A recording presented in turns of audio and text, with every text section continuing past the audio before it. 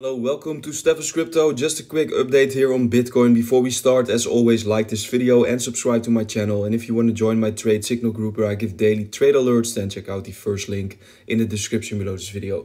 So in this video, we're going to look into Bitcoin. And what you can see here on the chart is the entire Bitcoin range from the low here on the 18th of June 2022 at $17,500 here until where we are right now. So I'm gonna measure the entire fixed range support and resistance levels of this entire range, and what you can actually see is that we are struggling here around the point of control at 19.8k at the moment.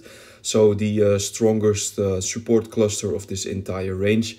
And it looks like we are trying to flip it into support, and if we can do that, then I can definitely see Bitcoin rising towards this, at least this blue line here at 22.5k.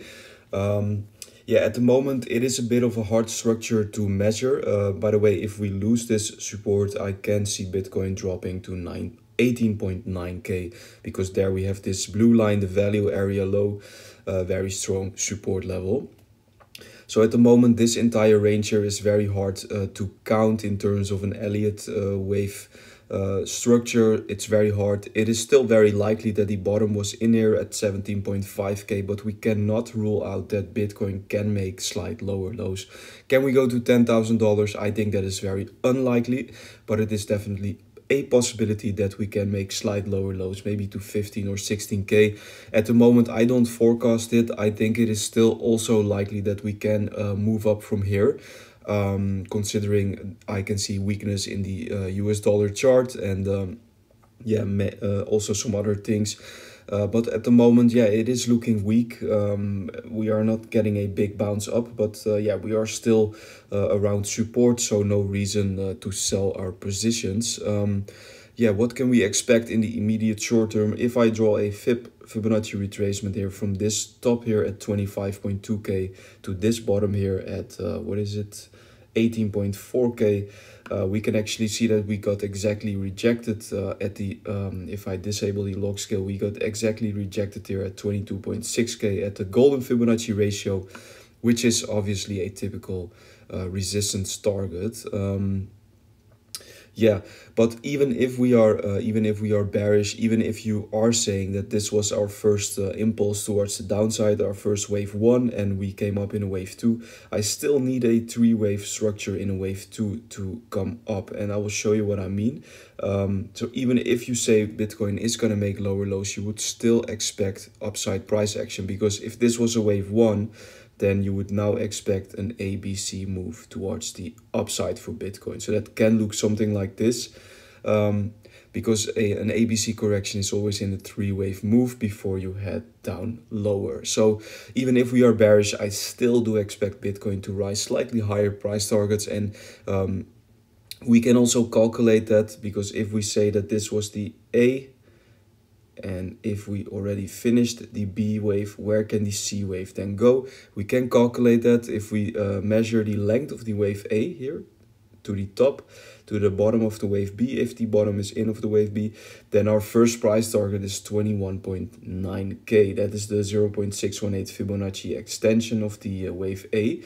And our second price target lays around the 23.6k. If I do it on the log scale, I believe it's slightly higher. It's slightly the same.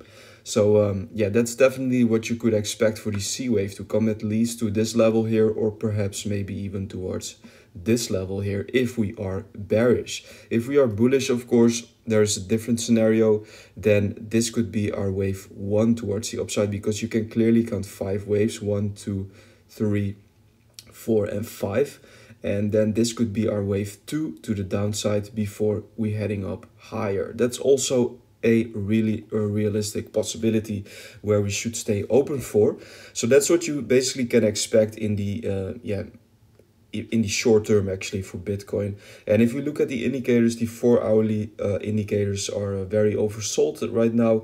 We're having a bullish divergence here. If I zoom in a little bit, you can see that the price here is creating lower lows here, but the RSI indicator is creating higher lows. So that's actually a confirmed bullish divergence, and that will most likely lead to at least reduced selling pressure, but most likely to a reversal towards the upside, to maybe a retracement, or maybe the start of the next wave up. That's also a possibility. Also, if we go to the 8-hour chart, we can also see that we are losing bearish momentum. The bulls are getting more momentum here. I think we even have, no, we don't have a bullish divergence here, but we are extremely oversold. So these are not the signals you would normally expect when we are going to drop aggressively towards the downside. This is pointing more towards upside price action, in my opinion. If we go to the 1 hourly time frame, we can already see what is actually a bad sign is that we have a 3-wave structure here. It can still develop to a 5-wave move, but at the moment it looks fairly corrective. Also, there is no volume here in this last move towards the upside. And we can also see that we are already losing bullish momentum here on the 1 hourly time frame, which is not a good sign, of course. But yeah, it can still kick in. It is too early to draw any conclusions.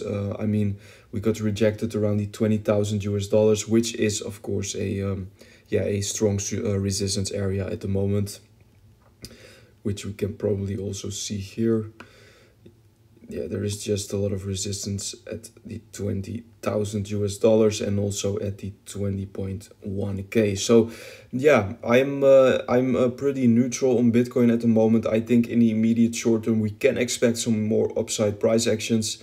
Yeah, but we should stay open for all possibilities. That even in the bearish scenario, I do expect us first to come up a little bit before eventually heading down. But I think at the moment the bottom is in. I'm still leaning more towards that the bottom is in. And if the bottom is not in, the bottom is probably extremely close for Bitcoin right now. So that's basically what I'm seeing on the chart. Also, the US dollar currency index, as I told you before, the DXY is not traded here. So yeah, we have a lot of bearish signals on the DXY. If I go to the daily time frame here, I think you can definitely chart the DXY. I don't know why people think it's not possible to chart an index. I think it is possible. What we can see here clearly on the daily time frame is that the RSI indicator is creating lower lows here, clear lower lows, while the price action is creating higher lows here. So actually a bearish divergence, which eventually will play out. We will see that trend reversal towards the downside. We are also pretty overbought, so I think it is likely to head towards the downside. Also here on the 4-hourly time frame, we are pretty overbought here, so I do expect more downside price action, and it looks fairly corrective right now. So actually, I'm pretty bullish on crypto and on Bitcoin. Ethereum at the moment is losing a lot of strength against Bitcoin. However, at the moment, we can actually see that Ethereum is forming this double bottom here on the cluster algorithm indicator. And that usually means that upside price action is literally around the corner. We are not forming any bullish divergence on the 4-hourly time frame, unfortunately. Or do we? Actually, let me see. Actually, no, slightly not. But we are, clearly oversold here. So I do expect Ethereum very soon to get a pump towards the upside. Also, 8-hour losing a lot of bearish momentum. And it looks like Ethereum wants to push towards the upside. So first critical resistance at 15, probably even $1,500. But at this level here, 1590, we have even stronger resistance for Ethereum. So that's basically my view on Bitcoin and Ethereum. Make sure to like this video, subscribe to my channel, and leave a comment below for the YouTube algorithm. And if you want trade signals with exact entry prices, stop losses, and take profit targets, then check out the first link in the description below this video. Thanks a lot for watching. See you in the next one. Bye bye.